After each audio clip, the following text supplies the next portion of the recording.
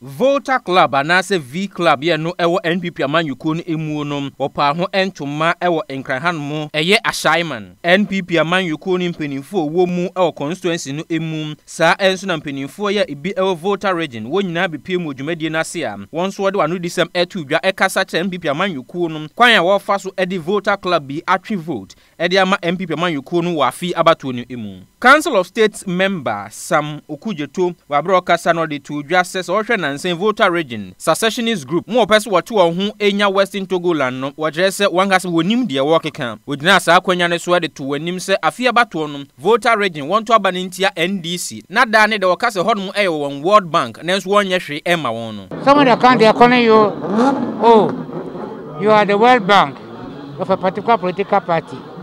And I say, well, World Bank is money also. I say, what are those people who are making the noise about World Bank? What have they done for the region? Nothing.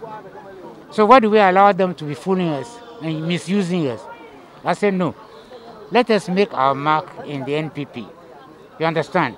Let us hold position wherever we are. There are more Voltarians outside the Volta region than there are in the Volta region. Municipal Chief Executive Emma Ashaiman Albert Ochre editu dwa se so hwe fragmentemu afo ya wababe piemu wonkran hanom a eyade wodoso yie papa enu nti NPP amanyuko no ehwa kwakọ hia se woka wonyina ebomum senia NPP amanyuko no betumi agina ne naso yi e wonkran hanom hwe omani so ade hu dia na utumu se omoye nipa bi omo adosuko ewo history mu na omo ehu se mpen dodo bebre no se NPP ewo power ye nkosu dwuma ahoro ekoso of Volta region na niema omo presence even in Greater Accra yes kui more important than say union mu free fragmentum ewo nkran ha no omo do so papa edi say wo hwe afutu a omo de ma omo ho no na nka ekoso yie sa ha de a na che say there is hope for union mu ewo Volta region omo mo wa ha. Leonard Quest secretary Emma V Club or the two just say and one hia se NPP amanyuko ntitru any Voltarians wo mu nyina no obehwe aboa na afia bato no NPP betumi ade nkunim ewo mu. The Dome Jolokwita road that terminates in Fume NPP.